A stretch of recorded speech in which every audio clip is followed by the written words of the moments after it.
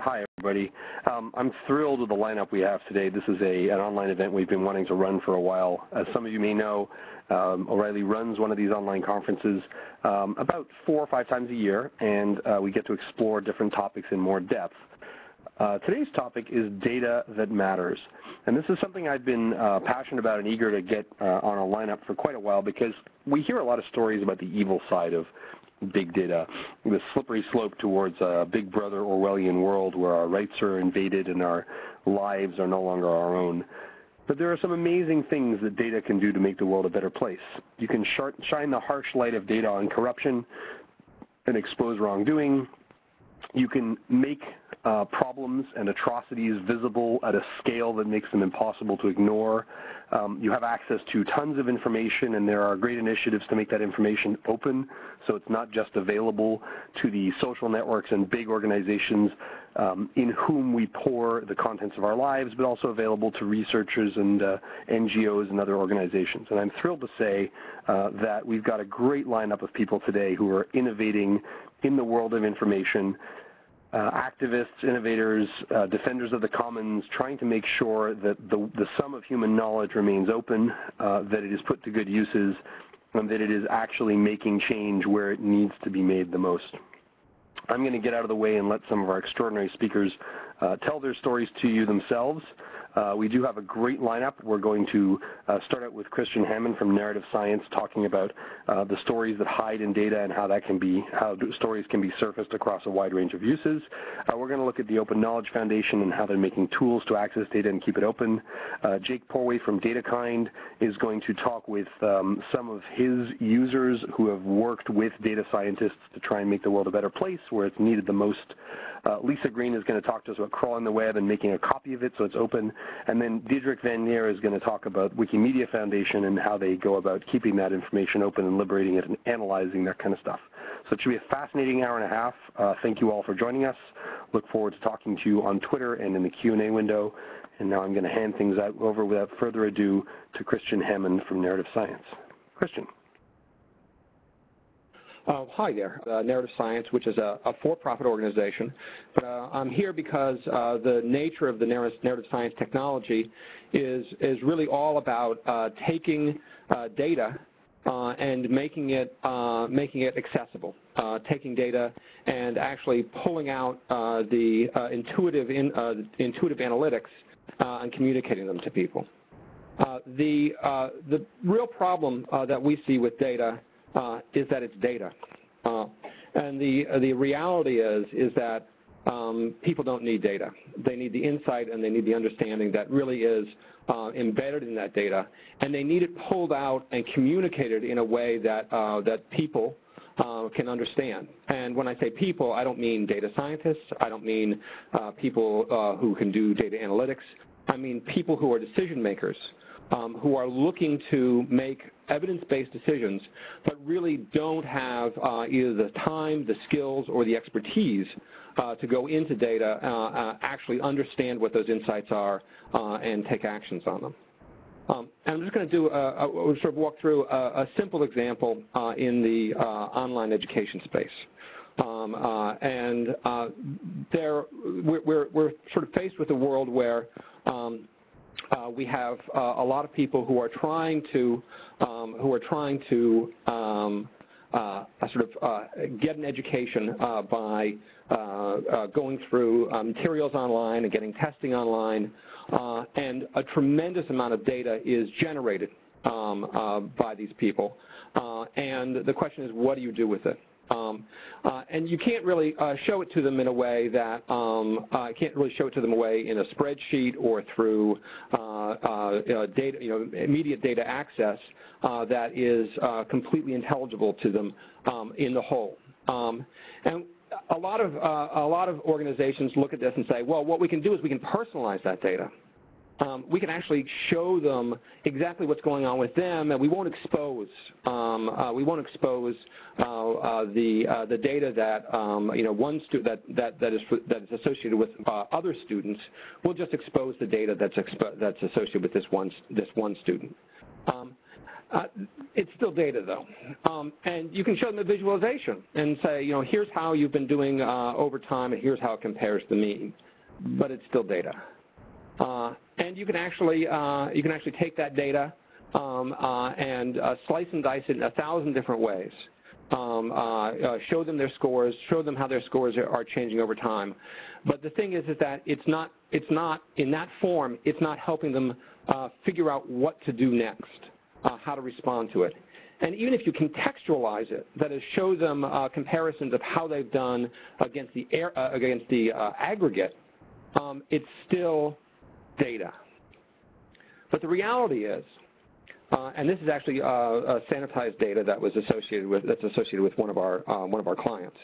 The reality is that when somebody takes a test, for every single question on that test, we can know how hard that question was. We can know who else got that question right or wrong.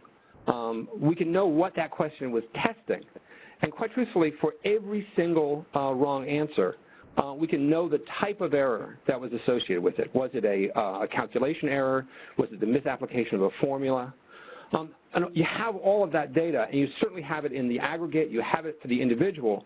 But the question is, what do you then do with it? And what we do is the following. We take that data, and we use it to create reports.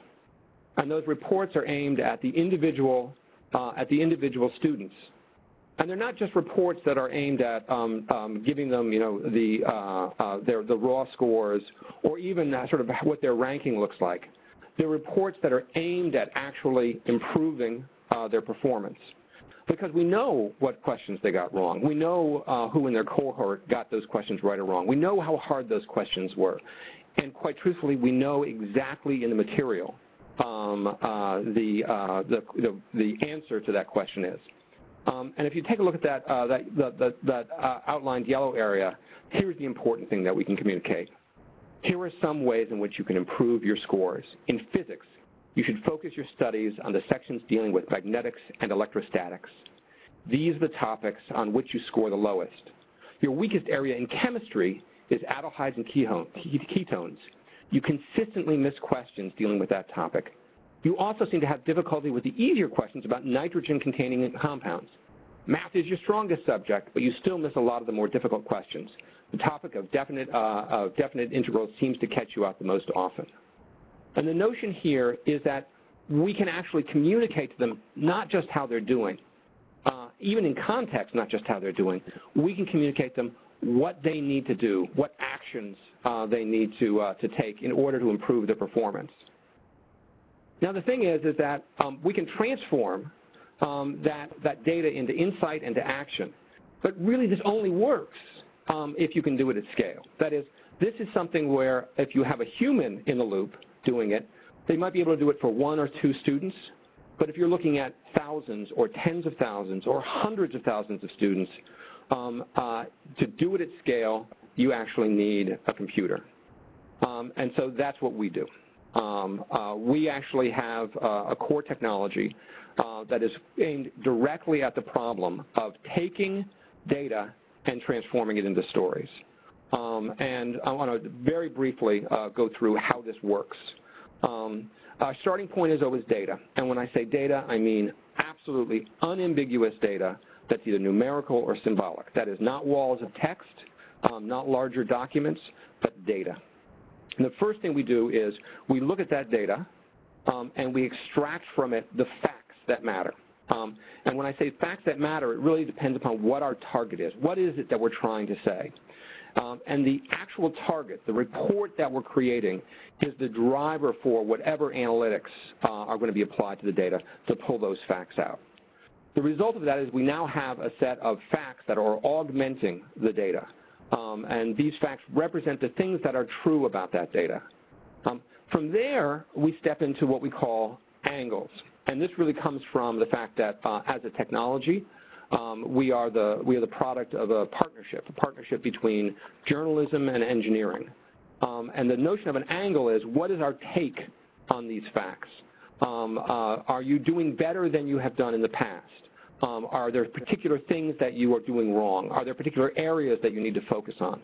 Those are all the types of angles that are drawn out of those facts. And once we have those angles in place, we have a characterization of the thing it is that we're trying to describe, the event that has happened at the event level. At that point, then we move over into the structure. That is the structure of the document, the report, the story that we're trying to tell. And for each of the elements in that structure, for each of the elements in that report, we drive back into those angles and pull out the relevant pieces of information to create an overall report with the individual content elements really depending upon the angles, which depend upon the facts, which depend upon the data. The product of that is a representation of what we want to say. And at that point, we apply language. That is, for every single one of those components, we have different ways of saying those components.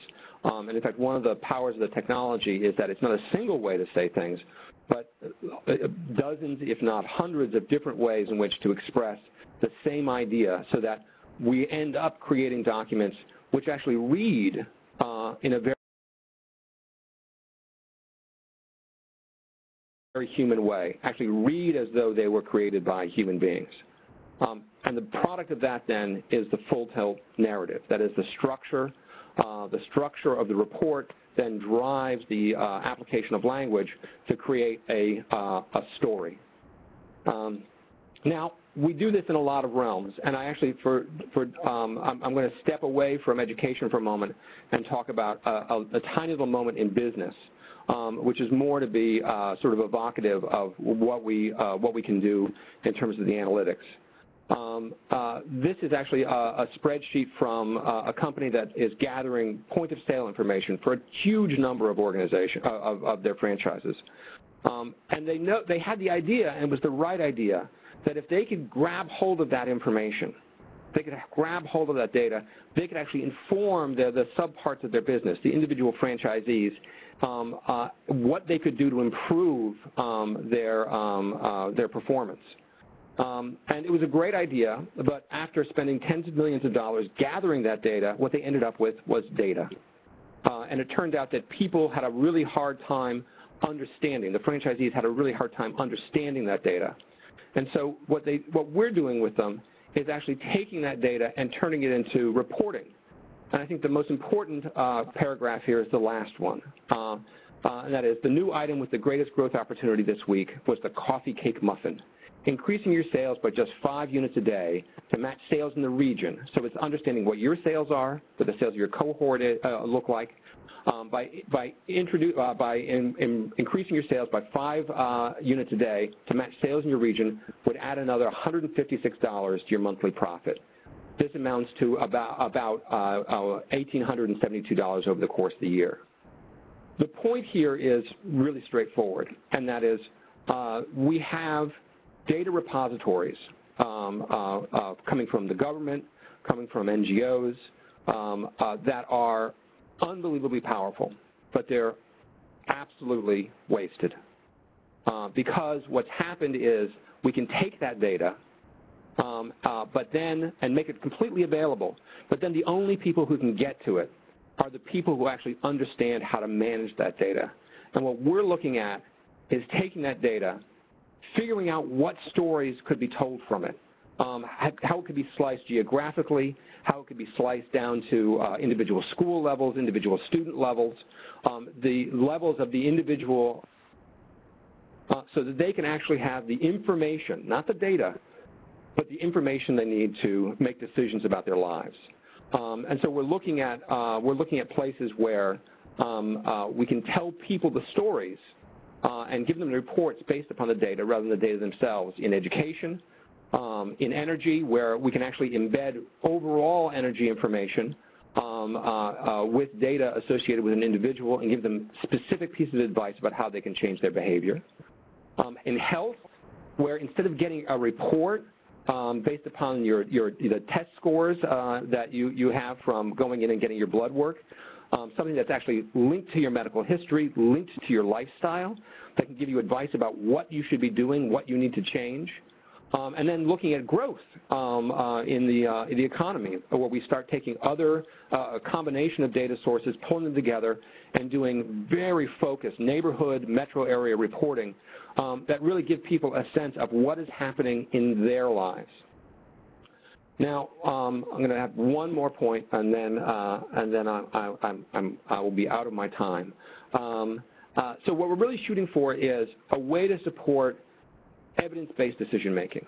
But evidence-based decision-making is not based upon just the data. It's based upon the narrative. It's based upon the story. It's based upon the report, as opposed to the spreadsheet or the SQL query. And it's really trying to get down to finding ways to take this massive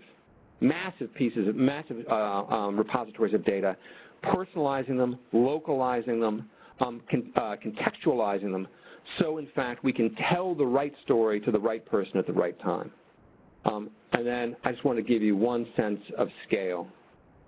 And this is a project that we really love, and that is we get data for Little League games from a wonderful company called Game Changer that has a scoring app for Little League games that coaches and dads can use. So instead of things being on paper, they actually hit the data level. And they used to publish the stats for every Little League game that was scored. And they came to us, and we started writing AP-style game stories for them, for each of these games. And it's a story that reads as though a sports reporter was there at the game, watching the game and reporting on what the kids are doing.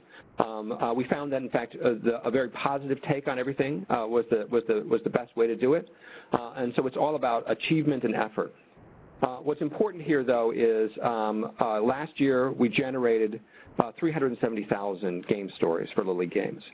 We're about 700,000 right now, and we'll probably do about 2 million game stories. And so the notion here is that we can personalize, we can localize, we can get to the right communication at the right time, and we can do it at enormous scale. So that's us. And one of the reasons I'm on this is that we do work for media companies. We do work for data companies. We actually do a tremendous amount of work on the business side associated with data that's generated by companies who are metering and monitoring their processes. And we're looking to actually move into government and public policy data. And the reality is wherever there's data, we can tell the story. And the story is something that's colloquial, it's linked to people's lives, it's personalizable, and it actually gives people access to data that all of the transparency in government, exposure of data repositories was supposed to give us, but doesn't, because the people who can manage that data are few and far between. But the people who can read a story, well, that's a ubiquitous skill. So that is narrative science. Awesome, Christian. That was really interesting. And so for those of you on the call, the reason that narrative sciences here should now be obvious, even though they are, as Christian pointed out, a for-profit company, they really help to bridge the gulf between the raw data and what the common person can interpret. And the idea here that if you can massively personalize information on healthcare or government spending or education, you've solved the last mile problem between the data and the thing that actually begets change in society. We do have a couple of questions for you, Christian. I know you talked briefly about the Middle School of Journalism work on creating automated sports journalism, and someone asked a question about that. So you can tackle that if you want. And we do have one question. Someone was asking for a little more detail on the tool set, maybe the stack and the technology that you use to drink in and analyze this data, and maybe a little about how much training you need to give the system. Obviously, if you're talking about sports scores, you want to use words like knocked it out of the park. That may not be appropriate when you're talking about, someone's weight changing, for example. So maybe you can talk a little about the context. Unless they're a sports person and need things in that terminology. So in terms of our code base, right now we've actually developed a really nice tool set for our internal use. And so working with us is actually working with ends up being a process of working with our editorial team that ends up configuring the system. We do not have, at this point, a tool set for external use yet. But we're looking at the end of this year to start releasing elements that people can use to integrate their own data. But at this point, it's a relatively specialized skill, and it's all done by our editorial staff. It's a relatively specialized skill to go in and configure the system, to actually bring in the right data analytics, to bring in the right, make decisions about the right angles, and make both the structural and the language choices. But we're looking at really at the beginning of end of this year, beginning of next year, to start releasing elements of the system that can be configurable by outside sources. But don't let that be an impediment. We're in a place right now where we're very strongly looking at government data, where we're really aiming to give truth to the promise of transparency, because transparent data is not what anyone wants. They want transparent insight. They want transparent information. So this is a call to action in terms of people who've got data. We're absolutely interested in having conversations about how we can help. Sure. Okay. So real quickly, what is the tool stack you guys using? Well, I mean, it's all internal proprietary. I mean, we sit on top of everything's written in Python. We use Mongo because we can apply MapReduce, and a collection of open source technologies in terms of managing the data flow. But we're set up so that we can ingest data in a wide variety of ways, either through feeds or FTP dumps of data, or through an API that into our system, and we deliver data again through feeds or through returns of our API, or through FTP. Okay. And one last quick question. Obviously, you're doing this, you're publishing the information to make parents proud, to help students study better, whatever. Do you have any sense of the impact that this is having? Have you seen cases where you convert the data in this way and students' grades go up or people lose weight? How do you track the impact of this once you've done it? It's too early phase in the educational side to start tracking the impact. But I think one of the things that is important for us is whenever we look at a data, a data and the documents we're producing, we actually go back to sort of traditional best practice. And for us, as we really haven't got all the feedback we need yet. But I mean, the reality is that the more focused and the more precise you can be in terms of explaining something to somebody and providing them with a call to action, the more powerful that information is. But we're young enough so that we haven't had a tremendous amount of feedback in terms of the advisory component of what we do. Okay, cool. Well, thank you very much. That was a great overview of it, and obviously has the potential to change pretty much everything when people get ideas of better stories. I'll tell you, this is my last comment. Our basic belief is that wherever there is data right now, we need a story. And our technology or technologies like ours are going to be in place wherever there is data. And I think that's the future of data is stories. Awesome.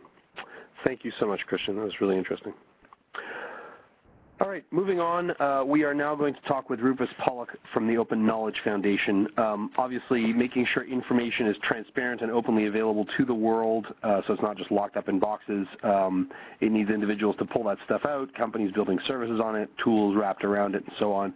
And Rufus is at the center of that world, trying to make sure that information is open and that lots and lots of people have access to it so we can make the world a better place. So I'm going to hand things over now to Rufus Pollock from the Open Knowledge Foundation. Rufus. Thank you. Thank you, Alistair. Can everyone, well, everyone's here is okay. It's not like a live situation. So, okay, welcome everyone. The Open Knowledge Foundation is a non-profit that was founded in 2004 in the UK, in fact, but works around the world, and is particularly active in Europe.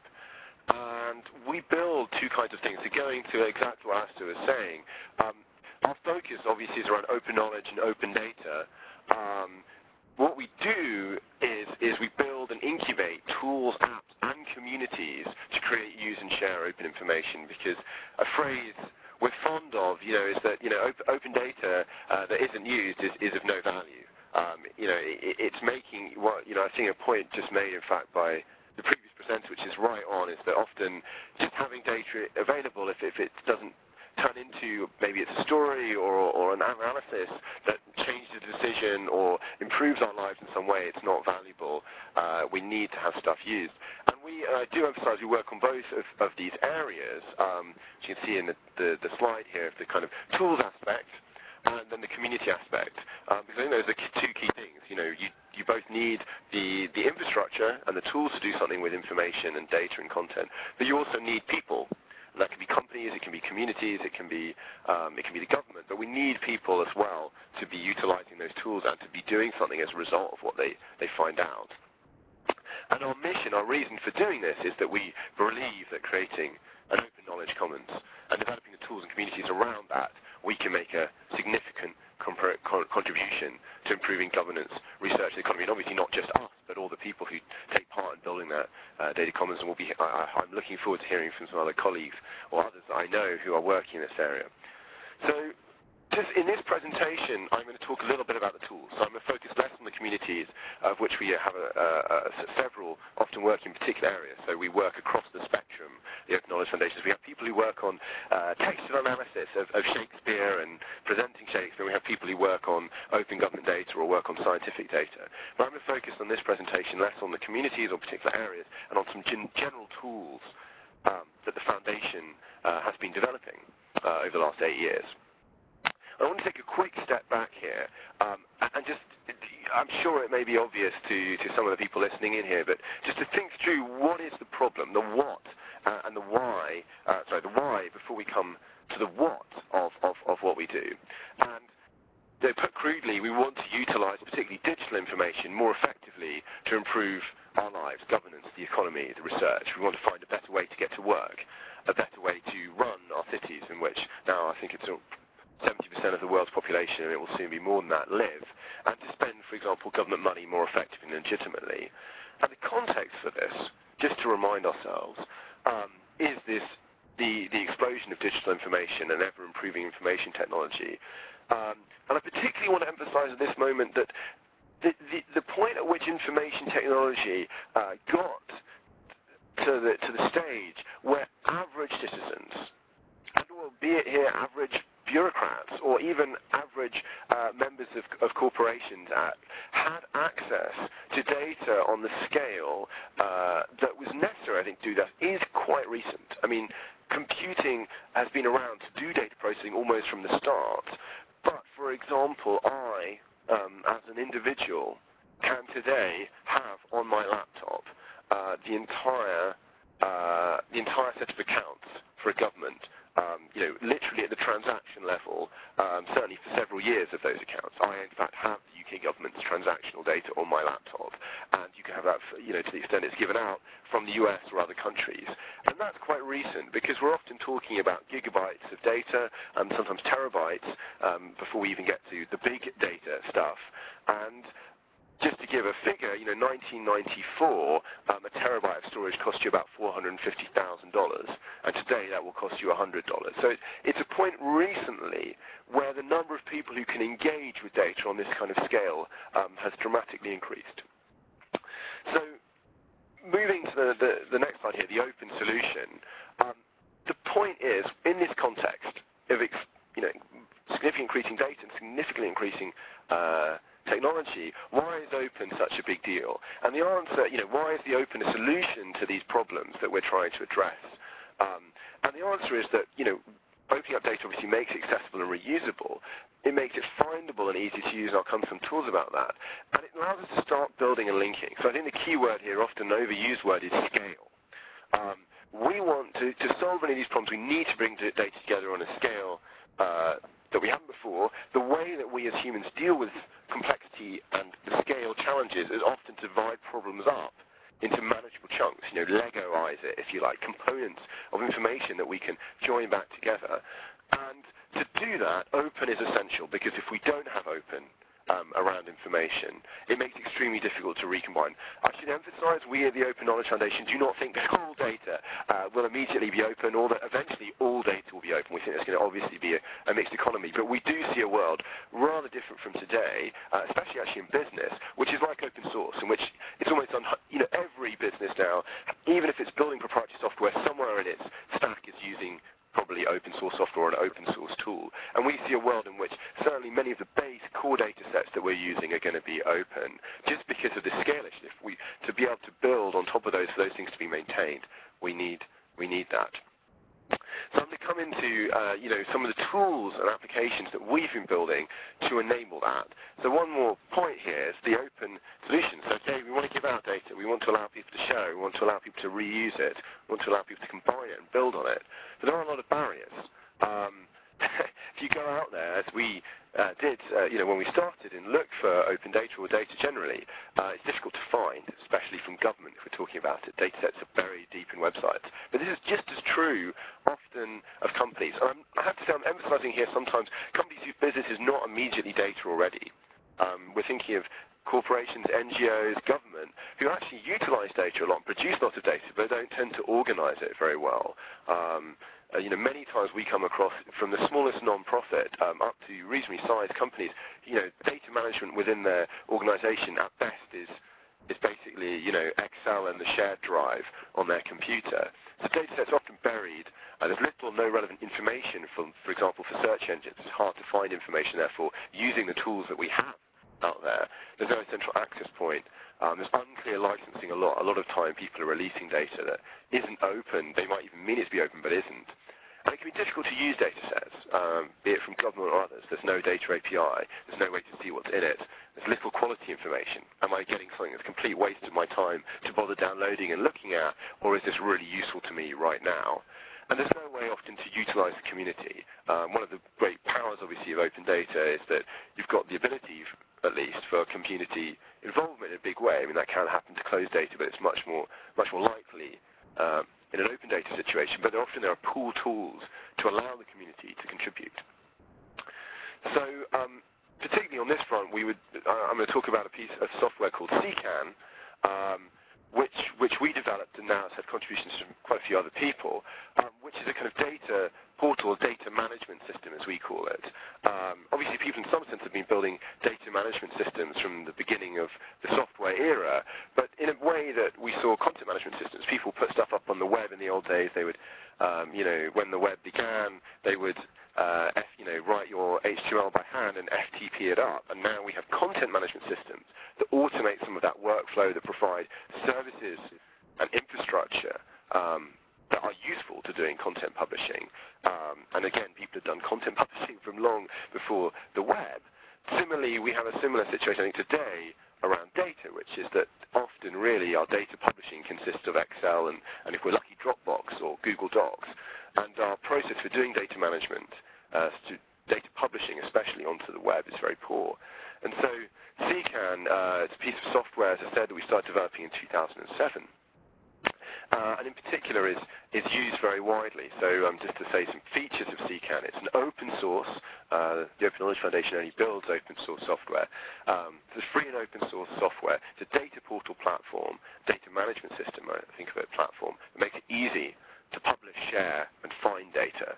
It involves a bunch of features I'll come to a bit more in a moment, but rich search and data publishing, integrated data storage, processing, viewing and visualization, geospatial integration, and extensible and flexible, not just from the fact that it's open source, but with particular plug-in architecture and a variety of add-ons, and of course, a rich data API and catalog API. And just to emphasize, it's a free and open source piece of software, but it is heavily used in production environments, particularly actually by government, but also others, including NGOs and the media. So this includes data.gov.uk, which has been one of the, along with data.gov in the US, one of the best-known government data sites, although I can go into some detail and agree with the previous speaker about some of the limitations of those. But also the IATI registry, for example, municipal deployments in the US, the UK, Helsinki, in Finland, and also, in fact, now South America, Brazil. The Brazilian government have just released theirs, Argentina, and also other countries. So very widely used around the world, and with professional services now from several different companies who provide support from it, including the Open Knowledge Foundation. And just to talk a little bit through it, one of the things also that CCAN runs, and the reason it was actually originally developed by us, we did not develop it to supply governments, but to satisfy our own need for a way to manage data at the Open Knowledge Foundation more effectively. More here, kind of the raw and base data, we often then will build specific applications. And one thing we run on it is called the Data Hub, datahub.io, which is a community data hub. Anyone can go there and share data, a bit like GitHub, if you know GitHub for code. And so the Data Hub is somewhere where anyone can get to use and share data online and get a data API and visualize data a bit and so on. And just to show some quickly some features from this, one I mentioned earlier is on the publish side, so kind of rich, both machine interfaces and human interfaces for publishing data, adding some metadata to it, uploading a file. And I emphasize that often one of the things you're seeking to do in publishing data is not just shove an Excel file online or even your 5 GB file online, but add some information about it. One of the difficulties we see is there's a lot of data now being put out there, but often it's lacking the README or the documentation. It's lacking the relevant information for search engines to find it. So adding that information around the data set is often invaluable in making it useful. The other aspect is search. So there's very rich search capabilities if needed, in addition to the fact that obviously things get found via the search engines on the web, faceting, geospatial search, full text search, and so on. In addition, there's quite a bit of visualization, along with there also being a data API. So this is kind of standard. Some of the standard, but basic graphing abilities you have here. There's also geospatial search and a grid view.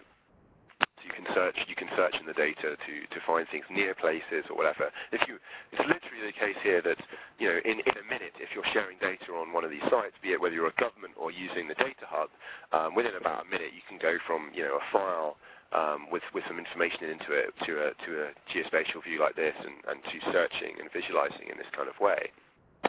And the other key point, and it's something almost we actually emphasize, that some of our capabilities, such as graphing, are intentionally somewhat limited. They're good and they're functional, but in our experience, and it goes back to a point made by the previous speaker, if you're trying to tell a good story or really show some insight to data, that often involves some degree of customization, or building your own app or building your own visualization. And at that point, you obviously want a data API. You want to be able to get at the data you've uploaded or stored via a machine interface, so that you can build apps and tools and visualizations of your own. And that's something that CCAN supports out of the box.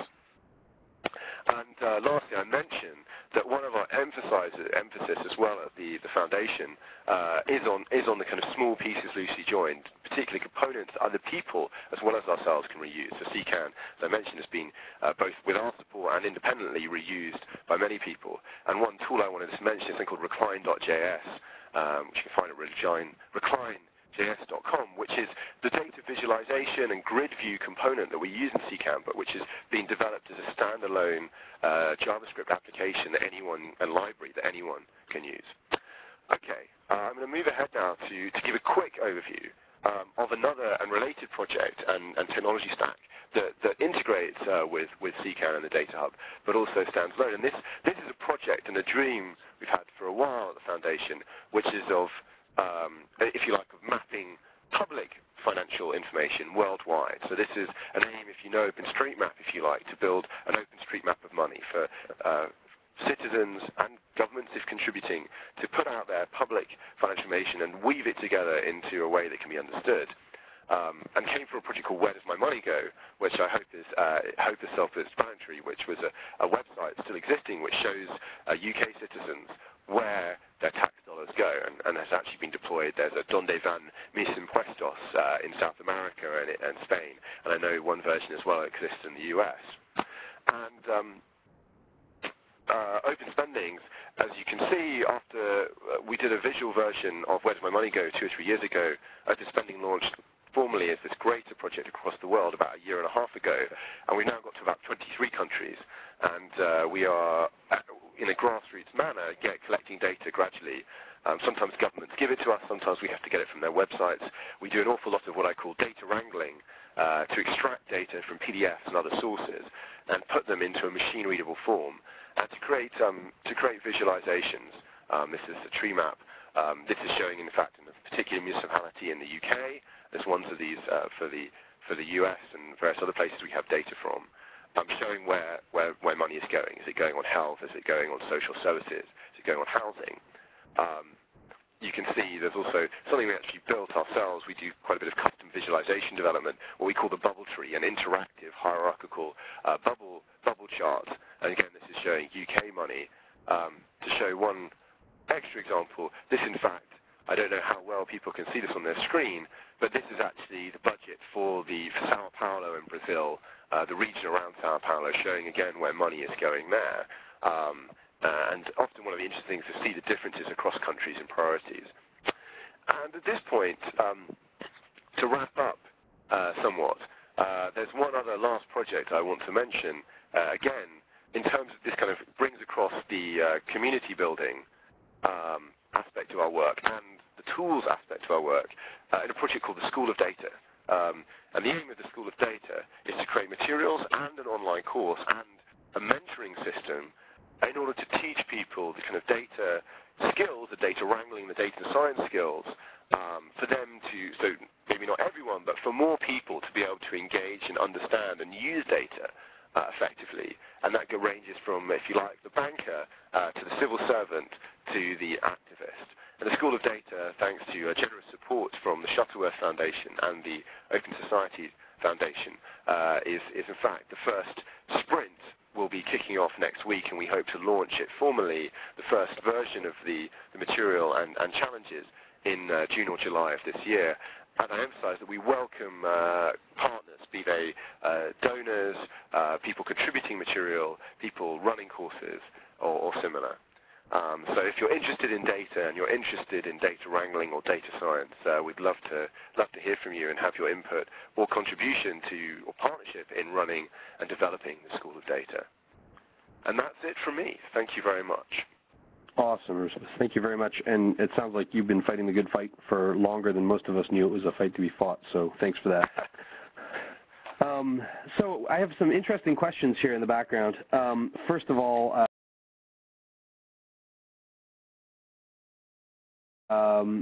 Ted Wong asked about the role of libraries in making data available for all. Traditionally, that's been where you would go if you wanted to look something up as a local library.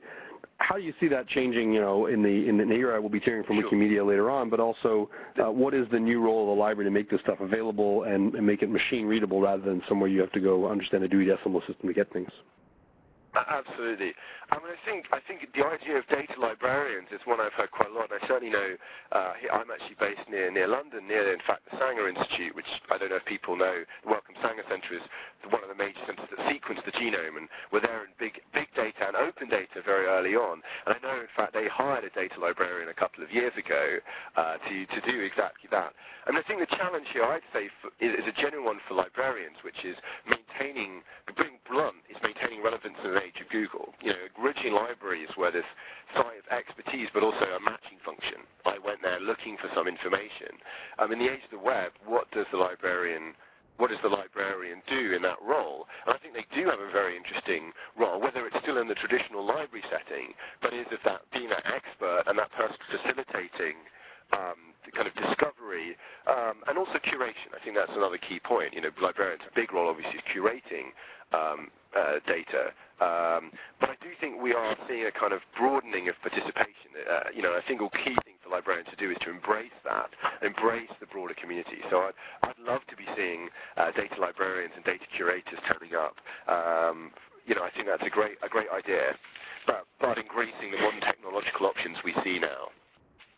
Sure. Okay, a couple of questions here about, we'll wrap up with these two, but how do you convince people to open their data? Obviously, if we had that answer, your job would be a lot simpler, but what usually works when you're trying to persuade anyone from a supermarket to a government to give up some information? Sure. I mean, I think it's obviously in certain circumstances, there are certain groups that it's more attractive in theory to. So one is government because they generally don't sell data, and the other is that, for example, research and science.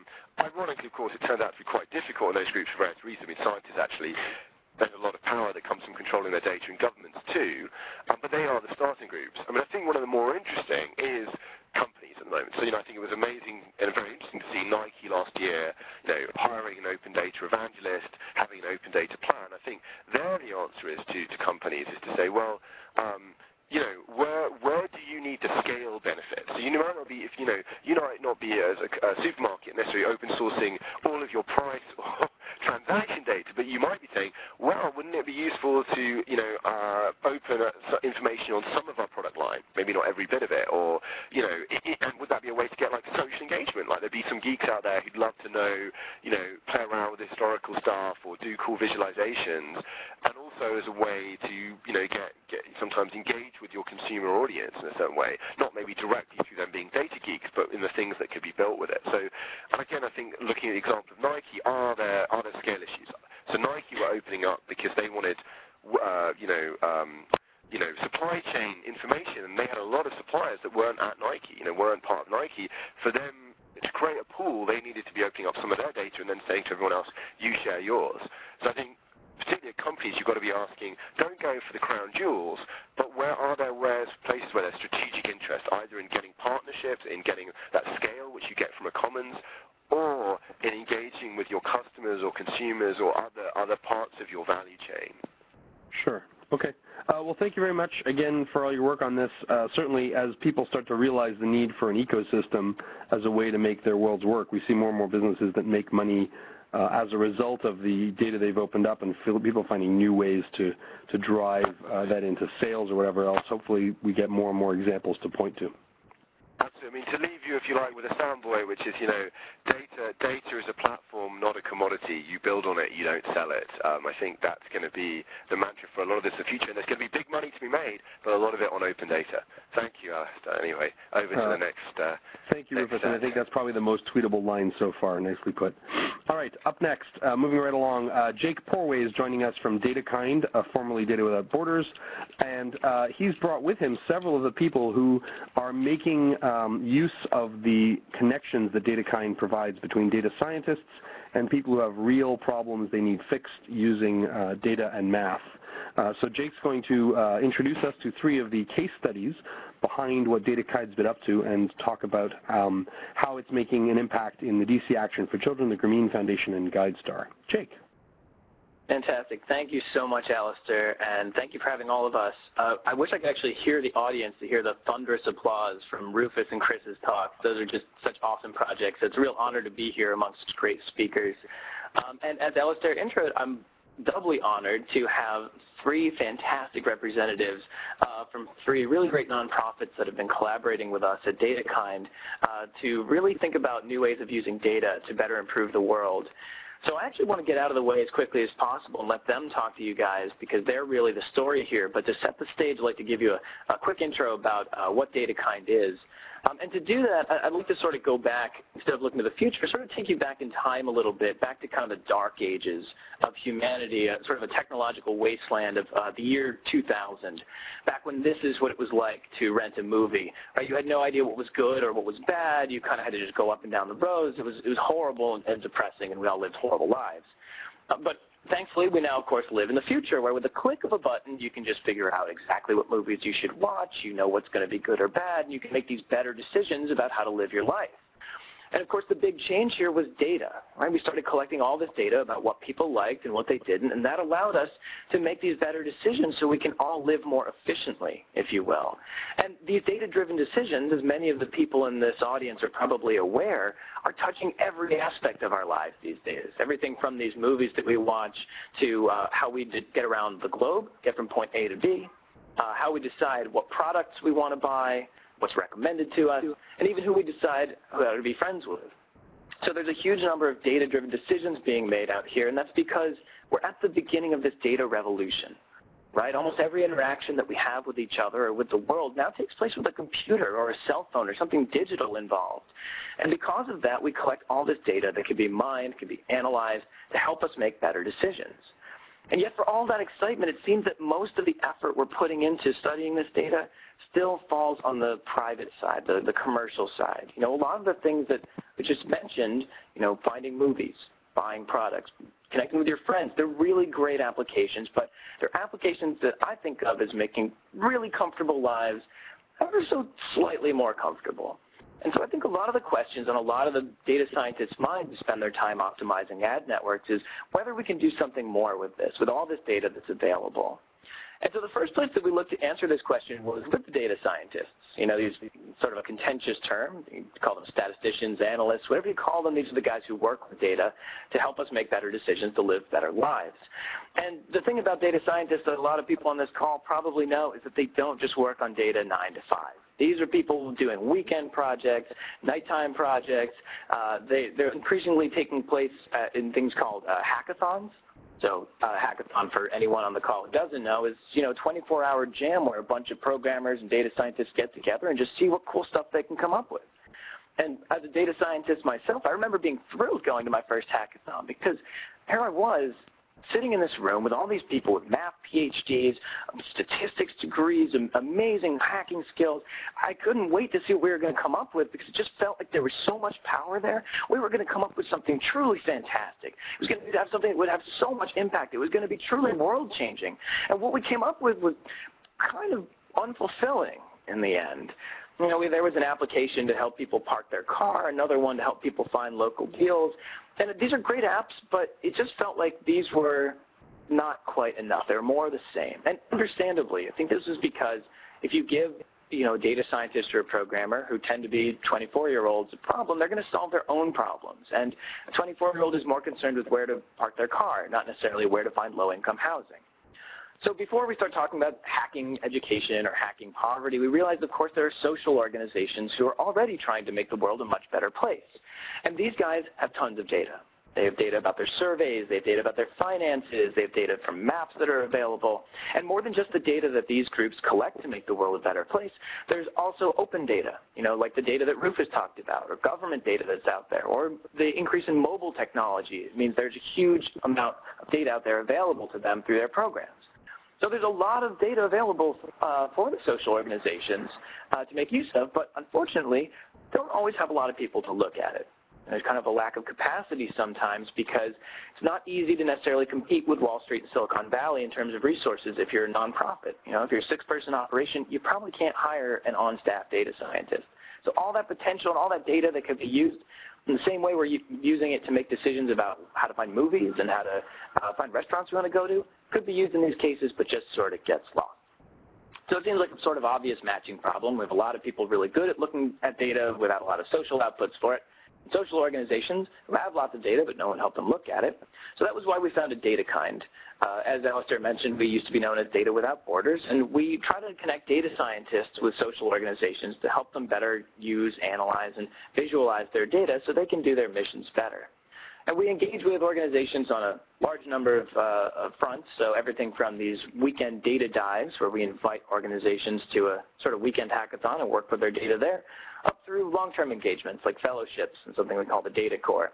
And the hope is that by connecting these organizations or connecting these communities, what you enable is data scientists to have a social impact, give social organizations a chance to maximize their impact, and in the process, we all sort of get to live in a better world. So it's been a lot of fun. We've seen a lot of really amazing results out of this. But I think it would, of course, be most instructional to people to just let the organizations themselves speak to what they've been doing. But I'll let Emily tell you more about that, so I will turn it over to Emily. Great. Well, thanks, Jake. I'm Emily, and I work at Grameen Foundation.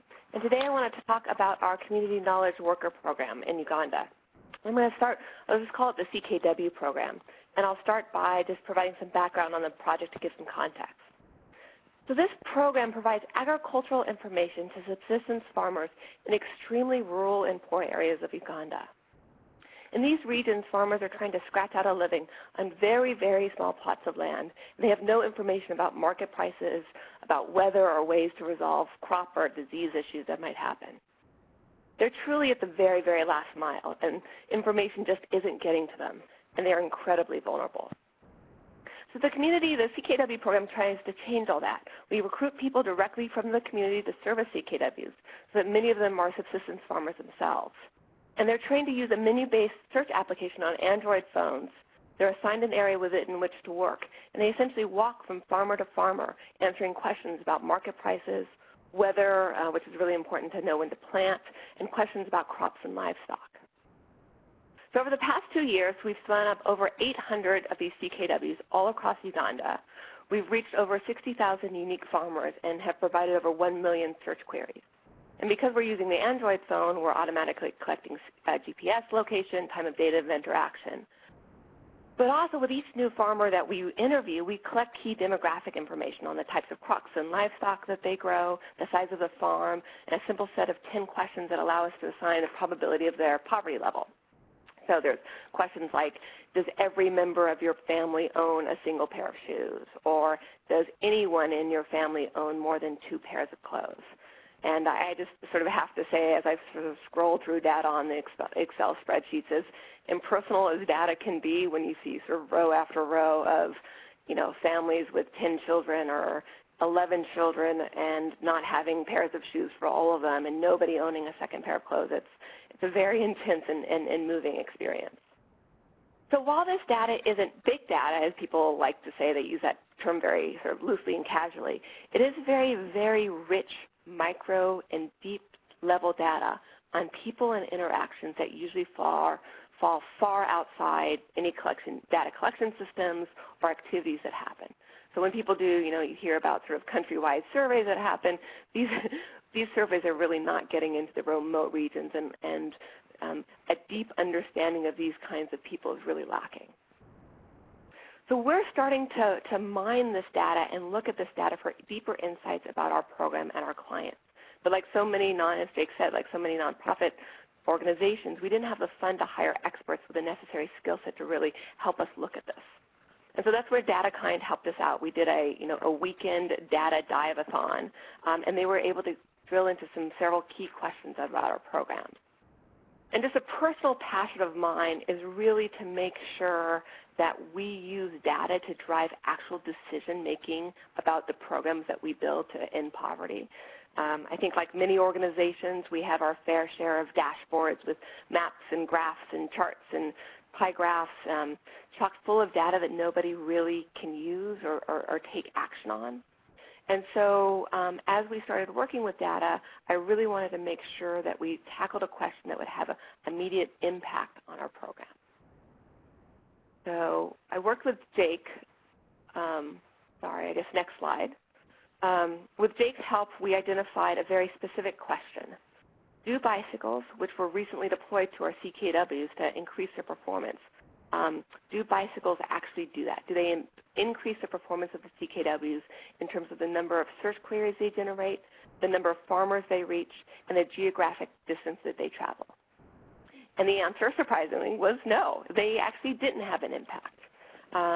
And this was just a very specific and concrete example that I could take back to the team in Uganda, show them the data, and immediately they took a decision on the program. They stopped rolling out the bicycles. They were $60 each, incredibly expensive in that realm, and are now looking at other things that need to be combined with bicycles, either new incentive programs or things like that, to really get the performance impact that they want to see.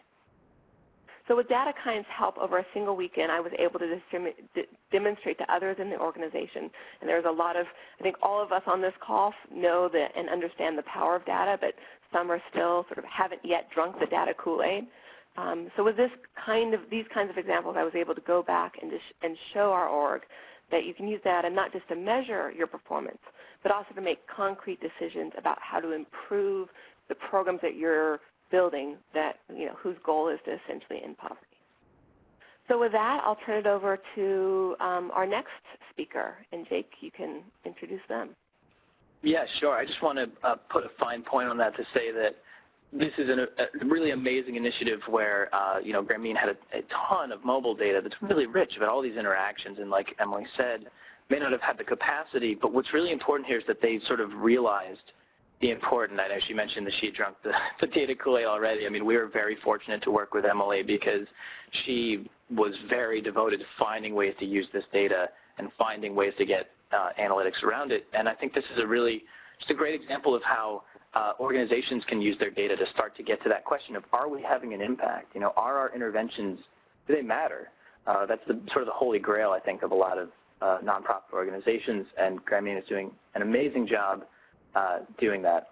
And I also want to add, Emily, correct me if I'm wrong here, if there's anything you want to change about this, but Grameen is continuing to work with volunteers that are data experts to sort of continue looking at other programs too. And that's one of the things that really excites me is seeing that sort of continued commitment to just saying, look, if we just had the resources, we would keep doing this. And that's sort of what warms my heart beyond seeing just people work on a weekend event, but people actually continuing to work together and connecting those communities. And that's right, Jake. I mean, DataKind, working with them really helped us kick off and help the organization understand the power of data. And so our plan is, as Jake said, to spin up a data analytics team internally so we can really have that dedicated those dedicated resources to help us drive this stuff forward. So I love it. It's awesome been a huge stuff. help.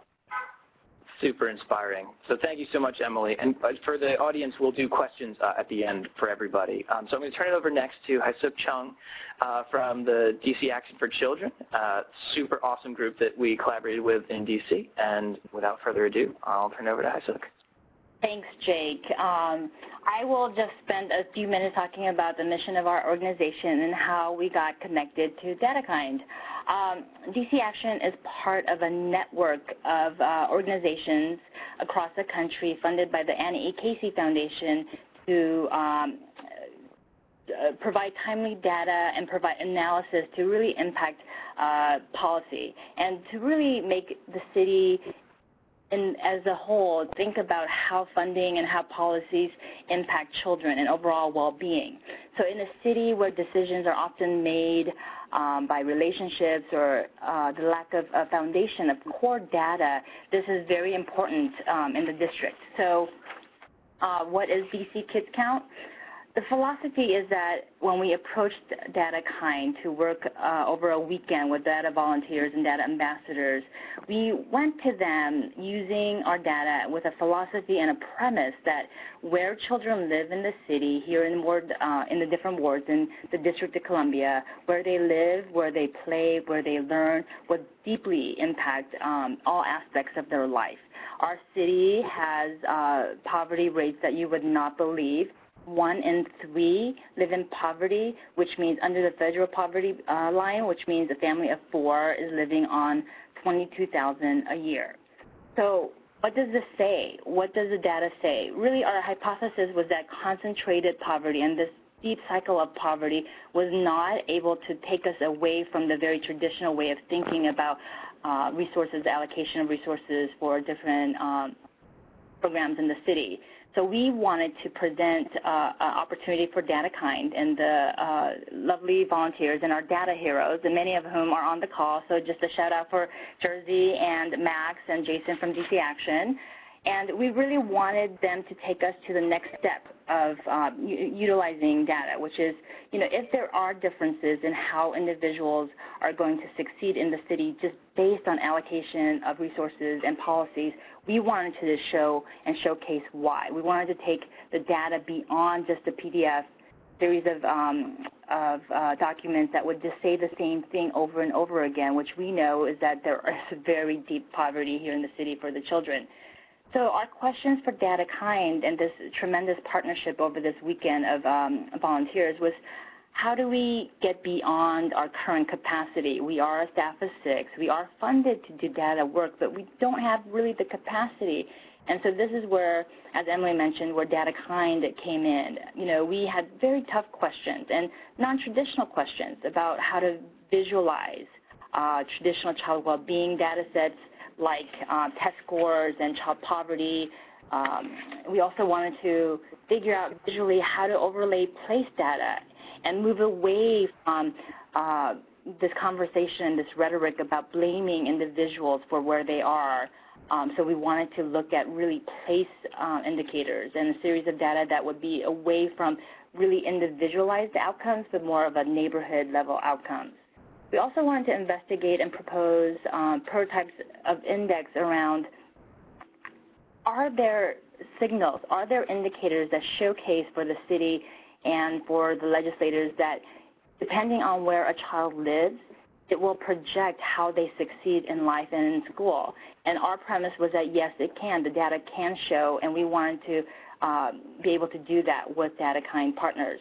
And then really, you know, take all these questions and take this aspirational goal and make a prototype. And if you go to the next slide, map that was just beyond measure. We cannot believe that we could create this with just data volunteers. And our data heroes, what they did was take traditional, both traditional and non-traditional neighborhood indicators to really showcase visually how children are faring in the city. And as you can see, based on the neighborhood indicators that you can see on this table here on the right, we have both traditional like test scores, but we also have a number of libraries and child care facilities. We wanted to show very non-traditional ways of how to think about, is a neighborhood very friendly for raising children? So this just really showcased what can happen in 36 hours. I think what we were struck with, especially being as small as we are, is that Data Kind not only took us to scale in terms of building out capacity right away, but they also posed a lot of interesting questions. As a nonprofit really working with and for the community or with data, you know, they were asking us very thoughtful questions about, instead of looking at data on a year-to-year basis, how do we take this and really have long-term policy implications? How do we push the city to really think about resources and allocation of resources based on what we present? You know, we are a city that is very eventful, and we hear lots of animated things happening in the council, and we want to drive this conversation where data actually pushes some legislative decisions, and that's not been the case, but we want to start moving towards that. And so that's why the work with DC Kids Count is so critically important in our city, and I think that's where Data Kind and our volunteers really took us to a place that we could have never probably have gotten to unless we had the resources from multiple funders. And so we thought this would take a few years, and Jake could speak to this, but it really took, this is just a prototype, so we can't imagine where we'll be by fall. So we just wanted to thank Data Kind and all our volunteers, and to get us to really think about data in a way that's, like a speaker said earlier, that only creates the visualization, but also the narrative. You know, we want to say how children are impacted when we are in a city where 1 in 3 live in poverty. We want to take the data and make this story, but also using stories as a showcase to why things need to move. So, Jake, I'll leave that up to you and transition to the next speaker. Sure. Thank you so much. That's a really awesome stuff, and that's a great visualization. We can put a link up if people want to play with that. That's really cool. And I just want to put one point in here, which is, you know, people often mention like my name or Data Kind, but all of this work is from the organizations, people like Haisuk, Emily, and Braz, and our volunteers. I mean, the data heroes that Haisuk mentioned, the group that worked with Grameen in San Francisco and is continuing to. I mean, these are, you know, people who spend their days at Tumblr and Google that are doing this on their side projects. So really all the, you know, amazing credit goes to them and the work that these guys are doing, and I'm just happy to be able to help talk about it, be associated with them. And just to mention that really quickly, that the DC team is actually continuing to work with DC Action. They set up their own data dives. They meet monthly to keep doing this project, and that's just so awesome and inspiring to me. I want to make sure we give Braz Brandt from GuideStar a chance to talk here too before we close out. So I'm just, without any fancy intros, going to turn it over to Braz. Thanks, Jake. Good afternoon and good morning, everybody. I just real quickly wanted to touch on, I think, a different story from our work with DataKind and the DC data dive in particular, but in a larger picture of what we see as what's going to become an ongoing relationship with DataKind. The DC data dive for us, well, let me back up and say, for those who don't know who GuideStar is, we are, in effect, the national database of nonprofit organizations. We've been around for about 16 years, and we have data on 2.2 million nonprofits and digitized financial data for just over 350,000 of them. And that's a lot of data. And our first big mission-driven project was revolutionizing philanthropy by making that data available online. And since then, we've been helping spark small revolutions in the sector using data, promoting transparency, getting information in the hands of donors so that they can understand what's going on in the sector and make the most informed giving decision possible. And when we had an opportunity to work with DataKind and the DC Data Dive, we started thinking, now we have open data moving forward, now that we have these great initiatives to take what has been our differentiator for over a decade, and our data that we have on the nonprofit sector, what can we do to say the next revolution in the sector around generating information? And we took in front of the data scientists two interesting questions. Is there a way to use all this data that we have to build a predictive model for the failure of nonprofit organizations based on what they've done in the past, based on their finances primarily? And conversely, because we didn't want to be the negative Nellies in the room, we also wanted to say we've also got information through some partnerships and acquisitions we have with organizations like Philanthropedia and their network of sector experts. Are there things we can do to start identifying high-performing nonprofits that maybe still be under the radar and that would be fantastic places for donors and foundations to effectively give and make change happen in the world? The short answer out of the data dive is we started to get answers to those questions, but we got so much more out of the experience. Yes, there are predictive models we can start building, and they're interesting. And you take our data and you start to add on the other data that out there that the scientists brought to the table. The GDP data, for example, added to our financial data as part of our predictive model, starts to show very, very interesting trends that as the GDP generally starts to increase, interestingly enough, it appears to be that the number of organizations that start to fail also increases. The better the economy does, the more likely it is an organization is going to fail. And that's a very curious finding that we can start to rationalize about people's ability to take on risk and start funding organizations that may not be able to effectively use the money, or spin off and say that now that I have more money in my pocket, I'm more willing to go out and start my own great organization without much experience in the sector about how to take an organization and make it sustainable. But more interestingly, what it started to help us recognize is the fact that data wants to be open. People want to use our data. We want to use other people's data. And partnerships with organizations like DataKind so that we have that team of analytic, brilliant people that can start looking at our data and start uncovering things that we haven't thought about before, partnered with the data that we already have and starting to shift the data that we're starting to look for to the organizations that have data that we want to partner with, the data that we have never even thought about mashing up with ours to start answering interesting problems. So I think the most interesting thing for us at GuideStar is, yes, we can start answering some very interesting data questions in the sector. And we can start using DataKind and the data core to help us answer those questions and do a lot of that capacity building that, frankly, Jake mentioned, most organizations don't have.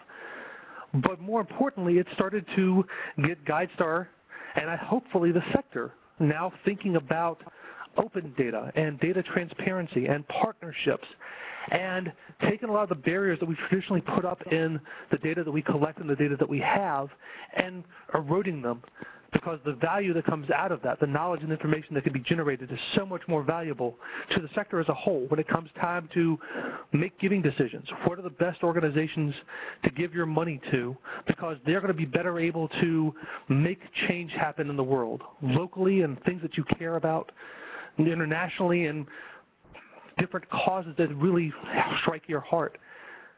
What can we do to help transform that change using folks like DataKind and other data that we have and want to get? That, for me, I think, is the bigger question that GuideStar has been struggling with since our work with DataKind, is that data scientists are good.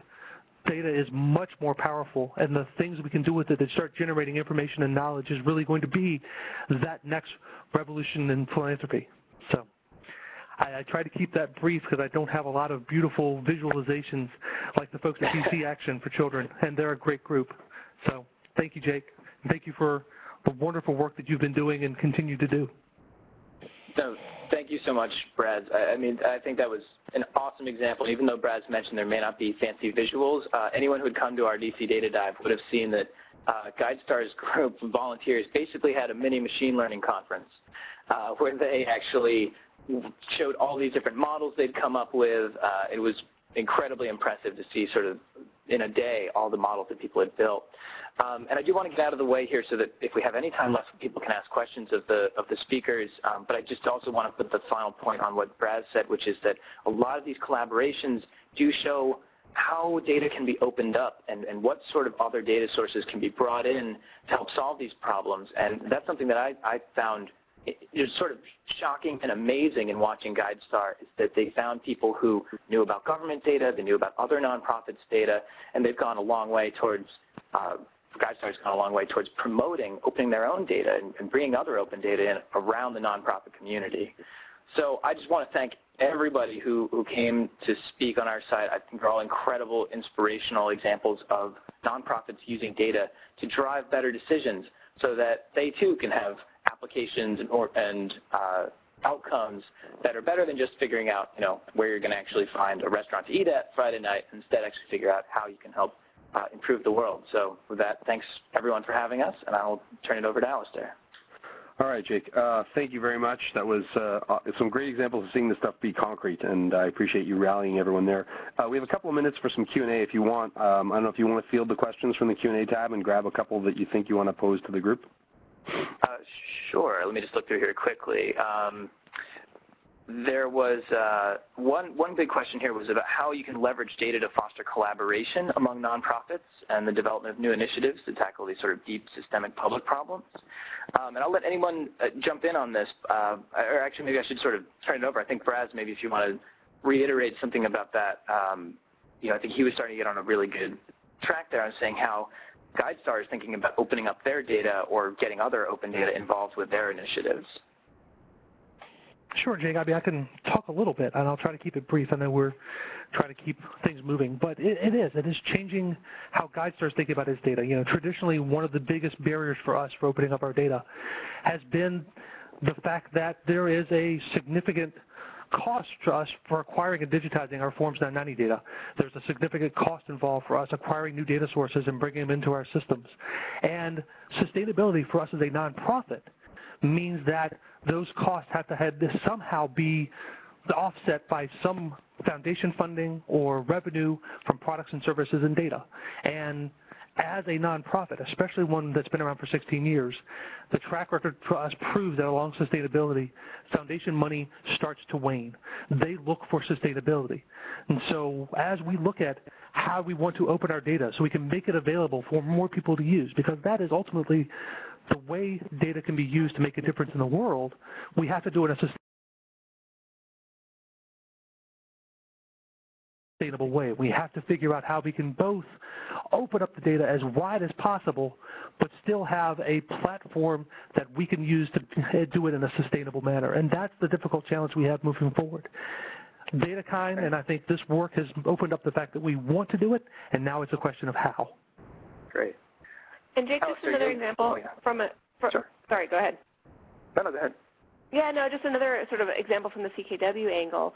What's been interesting is nonprofits that have actually come to us to survey the farmers that we're reaching, because this is a population that nobody can really get access to. So organizations like the World Food Program and a bunch of other NGOs who want to start serving this population have come to us, have actually hired us to do sort of market surveys on this population so they can better design programs and intervention efforts. Great. Alistair, I'll leave it to you to tell us if we have time for more questions or if we should leave it there.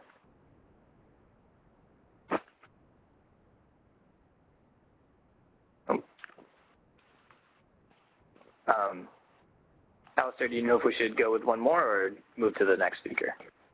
Yeah, let's take one more brief question. I know you get some questions around data granularity and the ability to drill down and how predictive these models become. So maybe address that for a minute, and then we'll move on. Yeah, definitely. So there were two questions sort of about what level of detail you're able to answer questions at. So for HiSook and DC Action, they wanted to know, for example, could you project the likelihood of high school graduation for a particular elementary school? Or for Emily, was there enough data to actually predict which specific CKWs would benefit from the bicycle? So I think the general question is, how deep can you get with the analysis with the data that you have now? Sure, Jake, this is HiSook. That's a fantastic question because, as most of you understand, we had to clean up our data sets quite a bit to really get to the level, the neighborhood level and the cluster level that we really needed. DC is broken down by wards. There's 8 wards, but as we started doing some analysis, preliminary analysis, the ward level wasn't quite getting us the answers we needed because our philosophy was that, yes, depending on where you live, what school you go to, it does predict and has some correlating effect in your likelihood to graduate or not. So we needed to answer that question with more neighborhood level data. So our data heroes really actually took as much of our indicators as they could and took it down to that level of analysis, which was fantastic. They, in fact, went even deeper to do the high school and elementary school catchment areas. And so we would have never been able to do that without data heroes really pushing us to get to that level of analysis. And similarly on the CKW side, yeah, we are able to take it down and look at things like, based on the poverty level of the CKW, does that correlate to a performance change? And in some districts we found actually that the poorer the CKW, the more effective they were at reaching out to farmers, probably because they want to augment, they're more motivated to augment their income. And looking at patterns between male and female CKWs, looking at things like does the kind of information that the farmer consumes change over their tenure in the program? The more they interact with the CKW, are they asking deeper and different kinds of questions? So so there's some really interesting stuff you can do. All right. Thanks a lot, guys. Really appreciate you spending some time with us today and, taking time out from the worthwhile work you're doing to spread the word. And, Jake, as always, thanks for being, you may say that you guys owe credit to everyone else, but if everyone else is the reagents, you guys are definitely the catalyst. So love the work that DataKind is doing and keep doing it.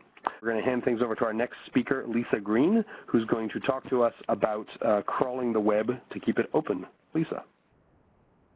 Thanks, Alistair.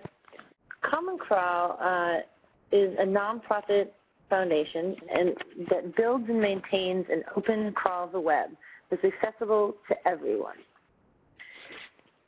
The web is the largest collection of information in human history. I've tried more than once to make a graphic that illustrates the difference between, say, the amount of information in a book or a library and the amount of information on the web, but I just can't get one that shows it as well as these numbers.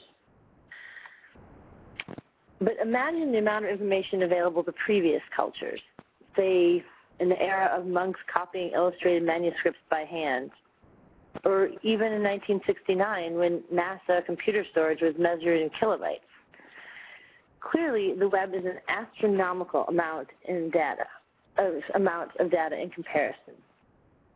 And the web, in many ways, is a copy of our world in ones and zeros, so we can analyze it better than the physical world. So the web provides an immensely rich corpus for research in all areas, for technological development, and for innovative new businesses, but only if it's open.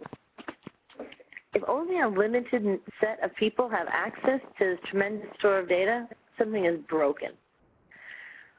Previously, only a few large search companies had access to web crawl data. Our mission is to create an open crawl, one that is accessible to everyone.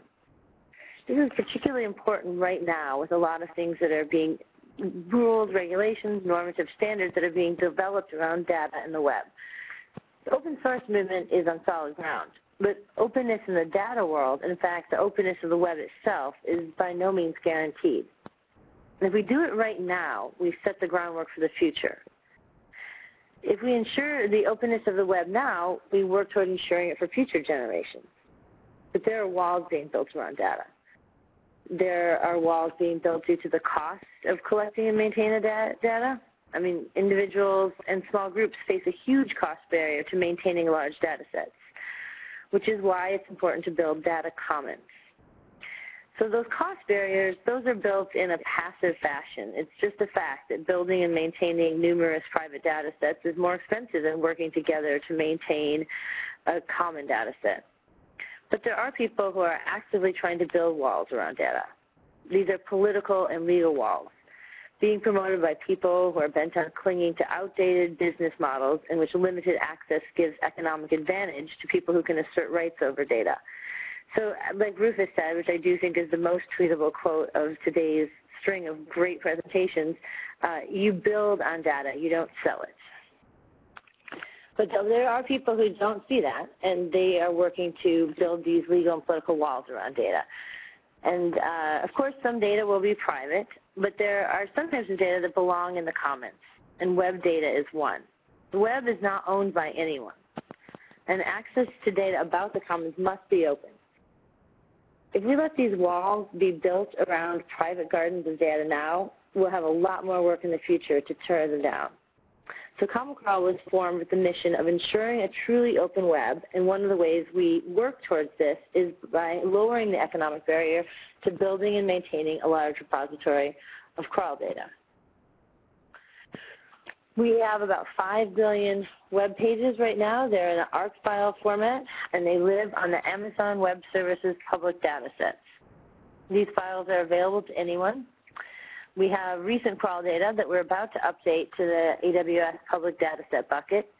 And in the second half of 2012, we plan to offer specialized subset crawls that are updated with a high frequency. If you want some guidance on how to make use of these ARC files, we have, there are several tutorials you can find. Like this one is called MapReduce for the Masses, 0 to Hadoop in 5 minutes with Common Crawl. You can find that on our blog. There's one by Pete Warden called 12 Steps to Running Your Ruby Code Across 5 Billion Web Pages. Pete's the founder and CTO of Jetpack and one of our advisors, I'm very happy to say. And you can find a lot of useful code on our GitHub account. We're an open source project, so you can find our source code there. But you can also find some useful code for working with the data there. So we build and maintain this corpus so that anyone can use it, but we do have some users in mind. We're particularly interested in working with academia, academic researchers and academic educators. One example of this is a joint project from 2 universities in Germany, and they called the Web Data Commons, and they looked at adoption of microformats over time, by domain, by geography. Whether or not you're interested in microformats, you can imagine analogous studies of the web that could be done with a similar approach. Maybe looking at word count distributions of key phrases relevant to economic indicators or political issues. How about a study on how much can you trust HTTP headers? It's extremely common that the response headers provided with the web page are contradictory to the actual page. Things like what language it's in or the byte encoding.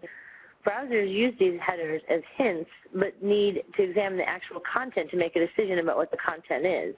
And it'd be interesting to understand how often those two contradict. Or you could train a classifier to identify topicality, extract meta keywords from the Common Crawl data, HTML data, then construct a training corpus of topically tagged documents to train a text classifier for a news application. So you can see why it's important that this data be open so that anyone could do such a study, not just people in the Googleplex. We are also working to create open educational, my apologies for the formatting on that slide. We're working with educators to develop open educational resources around the Common Crawl data. We all know about the impending shortage of people trained in big data techniques and data scientists, data wranglers. And it's important that the next generation of college students to come out of school comes out with experience in those techniques. And the Common Crawl data provides a large corpus of real-world data for students to train on. We're working with a professor at the University of Maryland, though the logo was not supposed to make it onto the slide, and with a professor at MIT, and we're actively seeking more partners in this project to develop course material using Common Crawl data that then would be openly licensed as an OER, an open educational resource, so then we can push that out to colleges and universities across the English-speaking world. We're also very excited about the School of Data from Open Knowledge Foundation and P2P University. That, as Rufus said, is kicking off this month, and things are going to start to be happening in June and July, and we're very excited to participate in that. And, of course, there are business applications for these data sets. The data is available to anyone, including commercial businesses. Having an open repository of crawl data lowers the barrier of entry for new businesses, which leads to economic diversity and technological advances. That's Common Crawl in a nutshell. I hope this brief presentation has given you some understanding of why we are so passionate about our mission of building and maintaining an open repository of web crawl data and our vision of a truly open web. If you'd like to learn more, please see our website. We have a discussion group that's a great place for interacting with the community. Our data lives on AWS public data sets, and I encourage you to go and play around with it. If you have any questions or comments, please feel free to email me.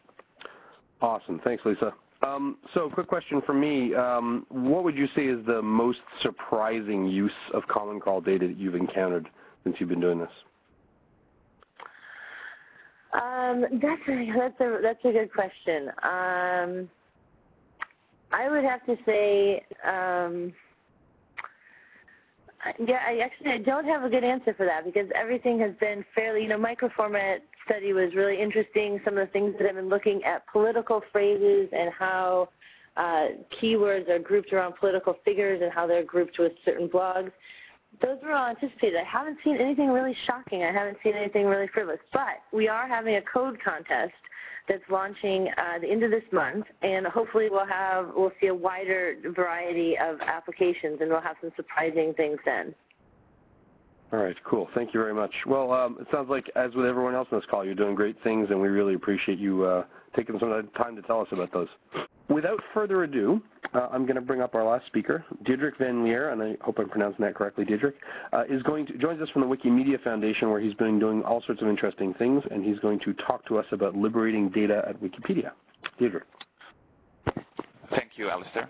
I'm very excited today to talk about analytics at Wikipedia. I want to share with you some of the recent developments that we are making at the Foundation in the area of data. And my goal is primarily to pique your interest and make you aware of some of the data sets that we are publishing right now that might not be on your radar, and some of the tools and our thinking regarding tools that we are working on. Obviously, I cannot survey the entire ecosystem that is built around Wikipedia because it's just gigantic. But I do think that we have some cool things brewing in the kitchen, and I do want to give you a peek of our kitchen. Some of these things are also plans or ideas, and in that sense, things can change, right? It's the nature of software development. Things change. So, starting with Wikipedia, starting with the Foundation, we are the custodian of all the Wikimedia and Wikipedia projects, and that means that we have just the Wikipedia is in 283 languages. We have every month about 8,000 new articles being written by our community. The number of edits is about 20 million per month. we are close to reaching 500 million unique visitors every single month, and in the last half year we are about closing to 20 billion page views, and those of those 20 billion, we're now already getting 2 billion on our mobile devices.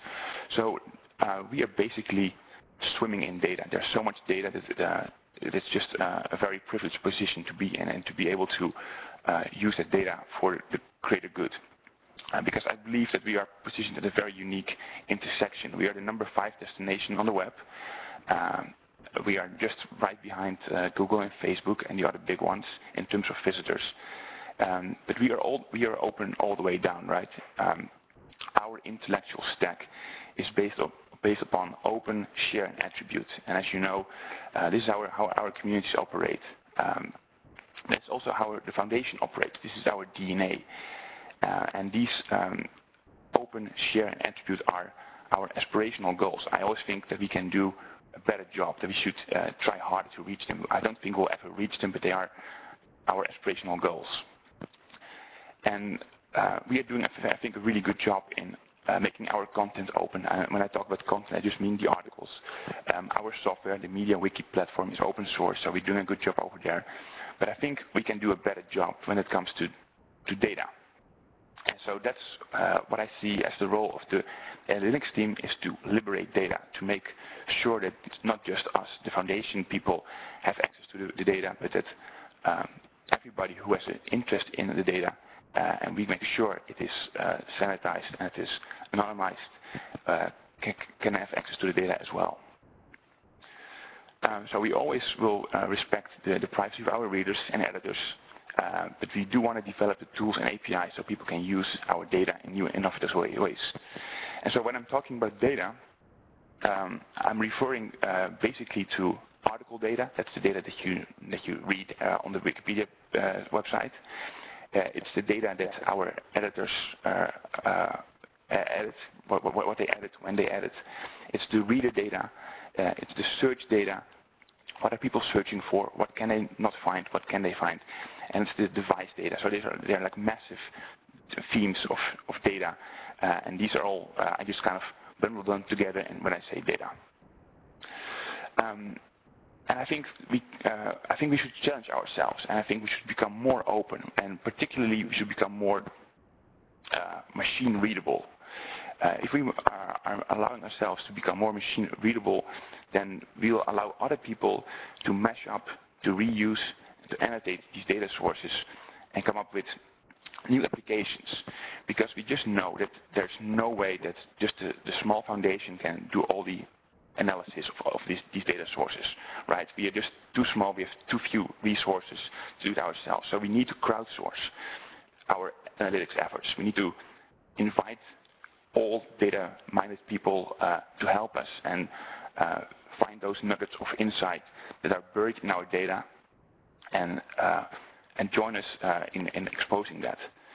And I think because we value privacy so much, that actually is so we constrain ourselves in what we track and what we do with the data. And those self-imposed constraints, I believe, will actually lead us to come with more innovative solutions that, on the one hand, will respect privacy, and on the other hand, will still give us those nuggets of insight that we're looking for. And I think that's a very interesting challenge that we are facing.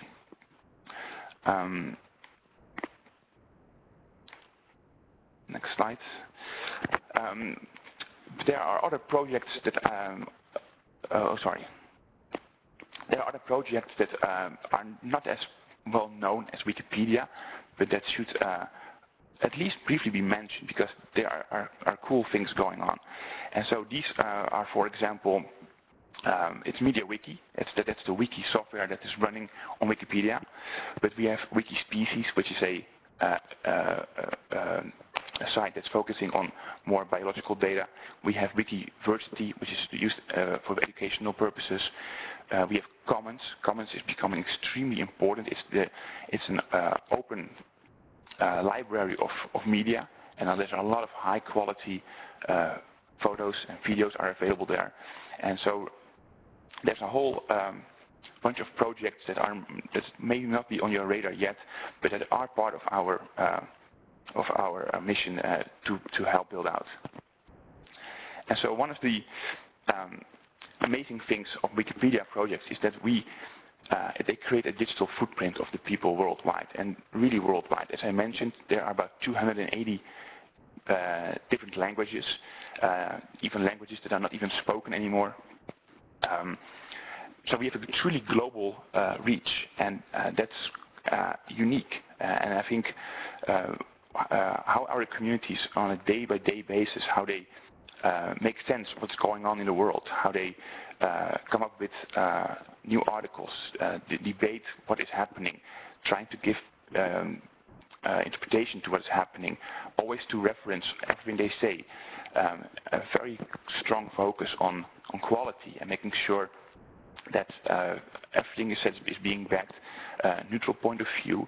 That's really, these are core qualities of our communities, and together it creates this digital footprint of people. And I think that just like Twitter is this stream of conscious, Wikipedia is this stream of knowledge, and which is localized and which is culture specific. And I think there's so much hidden in there. So right now it's the case that Wikipedia is primarily a destination, right? You go to Wikipedia and you search for particular information, you read an article, you might click some other articles, and then you leave. But it's really a destination. And what we are seeing right now, and I'm very excited about it, is that it's slowly evolving into an ecosystem. And this ecosystem contains of data consumers and data applications and reusing our data. I'll just give a quick couple of examples, and this is by no means to be covering all the use cases, but there are some things going on. So obviously, just you can access our data through an API. You can query data, you can monitor pages, and you can get the data back in a JSON format or an XML format or any other format. That's really just one thing. We have been working together with Rufus of CCAN, who has been talking today as well, on publishing our data sets, our smaller data sets on CCAN, and we are very excited about that. Then there's an independent project called DBpedia, which takes our content and adds a lot of meta information. They add more structure to the data. Basically, it's like this Web 3.0 project. So with this new metadata, machines can start to reason and can start to ask queries. So for example, in just pure Wikipedia website, it's very hard to say, give me all the capitals of all the cities in the world, because Wikipedia does not understand the concept of a capital, for example. But DBpedia contains this meta information of capitals. So in DBpedia, you can actually start asking those questions. So these things are already out there and exist. And there are just two things I think I should mention that are going to happen right now. The first one is called Wikidata. And Wikidata is a project launched by the German Wikipedia chapter. And it is primarily focused on adding this metadata, this structure, to the info boxes on our articles. And as you probably know, most of our articles contain in the upper right corner an info box. For example, if you read an article about an author, it might say the date he or she was born, he or she passed away, the place it was born, all these kind of, let's say, small facts. And so Wikidata, what it will do, it will be a central repository for all these kinds of data in those info boxes. So we will standardize the information across our different Wikipedias. And this is all going to be in Web 3.0 technologies being able to export. So this is a really cool project. They just started about 6 weeks ago writing the code. And I'm very excited about this project. And I definitely would urge you to keep an eye on this, because this could really change Wikipedia. The second one is called OAuth, and this is also really something I believe is going to change how we can interact with Wikipedia. OAuth is simply said is a way to for a third-party app to impersonate as you without actually getting access access to your credentials, to your username or password, but it can act on your behalf on the website. So we all know, for example, the Facebook login. That kind of technology we want to enable on Wikipedia. So this will allow third-party developers to start developing new applications, for example, a new editor interface or a new visualization interface on with our data. So I'm very excited about OAuth as well, and it's been put on the roadmap for coming year, and I would definitely urge you as well to keep an eye on that, because that will really spur the rate of innovation in this ecosystem of applications. So that is quickly surveying what is the current state and what we're looking ahead.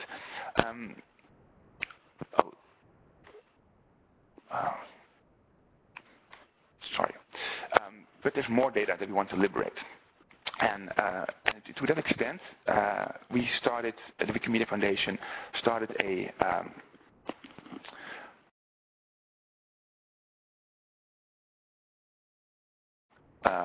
analytics team, and I'm the product manager of analytics. And right now we are a small team. We are 3 people. It's me and 2 engineers, full-time engineers. Fortunately, we're hiring a 3rd one, but we do want to deliver a big bunch. And primarily, so we've been starting since last December, and surprisingly, maybe for people who don't know Wikimedia so well, up to recently we were really small and didn't have much resources. So the current state is that we don't have much yet, but our plans are big. So we are hopefully moving away from this paper dashboard to a real digital dashboard. And one of the big projects that we're working on right now is called Kraken. And Kraken is the code name for our platform, which is a self-servicing data platform that will allow people, first within the foundation, but it's definitely our goal outside the foundation as well, to query our reader, article, and device-related data. And so we are building this a cluster. It's going to be about 30 nodes, and I can go into more details if people want that about the stack. But it will start collecting data on the readers. We will anonymize, obviously, all our data, but we do want to be able to start querying. And so this is the biggest project that we are currently working on. I think that by, let's say, September, we will be able to have a very first prototype of it. But this is definitely, once we have this up and running, there will be a public API, and then we can really start crowdsourcing the analysis part of our data. That's a little bit in the future.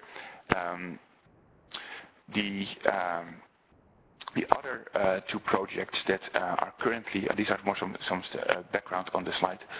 The other 2 projects that we are currently having is called Wiki Hadoop, and as you know, Hadoop is this amazing open source system that allows you to distribute your analysis of data. We publish every month XML files of all our content, and so, for example, the English Wikipedia contains about 5 terabytes of data that you can download, and there's like these massive XML documents. Hadoop by itself has a very simple support for XML documents. So out of the box Hadoop, you cannot analyze our XML files. So that's why we developed Wiki Hadoop. And Wiki Hadoop basically makes it possible to analyze the compressed XML files on the fly, and for example, create the difference between 2 revisions. And revision is basically a version of the article. This means that now you can just fire up an instance on Amazon cluster and start crunching our XML data. And one of the applications of this data is that we call it the RefDiff search, and that allows you to import the output of Wiki Hadoop. This creates a full search text engine on the contents being added and being removed. And now you can start asking really interesting questions, like, for example, which authors are adding geo-templates, which authors are removing content, who's adding citations. Previously that was extremely hard or maybe close to impossible to do, but with Wikihadoop and Refdiff search, that is, these tools allow you to really start making use of our XML files. To quickly give you some links, because obviously that people want to know where to find the stuff. A lot of the Wikihadoop and the Refdiff search are on GitHub. The Kraken, right now we are working on a front end that is also on GitHub, and you can see our current report cards, which is a visualization of the current statistics in our labs environment. And labs environment is a environment where we kind of experiment with new applications. The datasets that I mentioned, for example, the XML files, are all on dumps.wikimedia.org. That contains the page view data, it contains survey data, and it contains the XML dumps. And the some of the datasets are also being published on the datahub.io, and it's probably best just to search for Wikimedia, and then you will find a lot of datasets that contain really interesting information. So that's about it for me from right now. We are liberating data at Wikipedia, and we would love to hear if there are particular sources of information that you think we should be working on and liberating. I cannot promise that we will fulfill every single request, but I do want to know what people are thinking that we should be working on, because in the end, I think the analytics team should be servicing the community. And so please do get in touch with us. You can reach me, and I will always try to accommodate your requests. So thanks for listening. Awesome. Thank you, Diederik. So we have a couple of questions for you.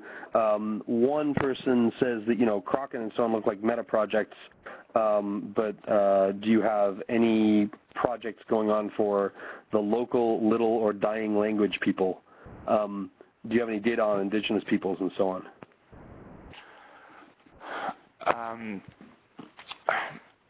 Well, all the projects, the Wikipedia and all the other projects in every language, all the data is exposed in those XML files. So that's one source to look at. For example, you can see how active an indigenous language project is, and that could be an indicator of their health.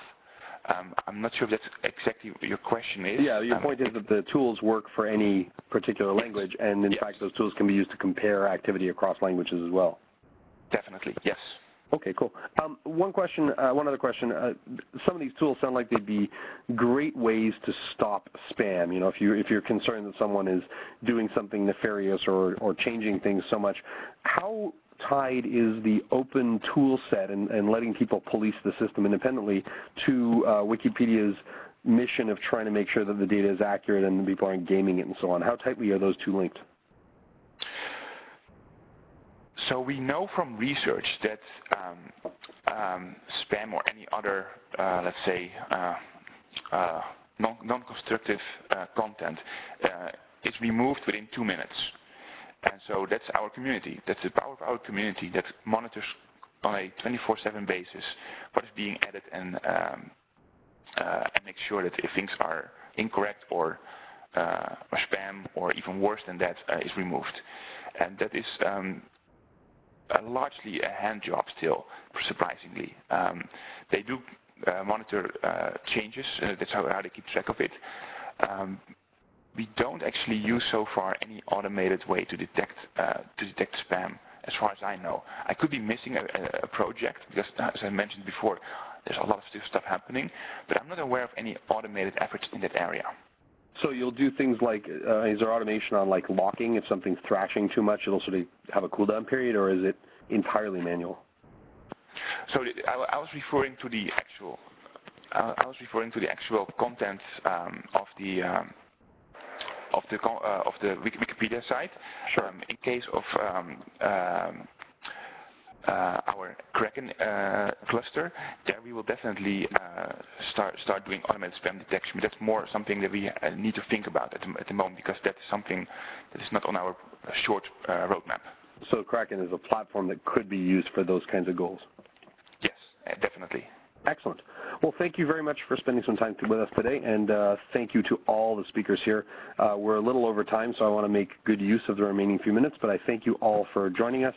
Some really inspiring stories, and I've got to say, you know, I'm blown away by the amount of people that are working on good things to keep data open and affect social change in concrete ways. So thank you all, not just for being here, but for working on stuff that matters. I'm going to hand things over to Yasmina for a few closing remarks. Thank you very much, Alistair. Folks that attended today, we thank you so much for attending our event and hope you benefited from it. Thank you to Alistair for organizing an amazing online conference. A big thank you to all our speakers. And folks, we'd like to really say a big thank you to our sponsor, EMC. EMC offers a comprehensive big data solution that includes market-leading scale-out storage, a unified analytics platform, as well as business process and application development tools. These technologies, along with EMC strategy and technical services, enable organizations to use their big data to achieve new levels of efficiency, agility, and business breakthroughs. Thank you, EMC. Again, thank you, Alistair. Thank you to all of our speakers. This will conclude today's online conference. Goodbye, everybody.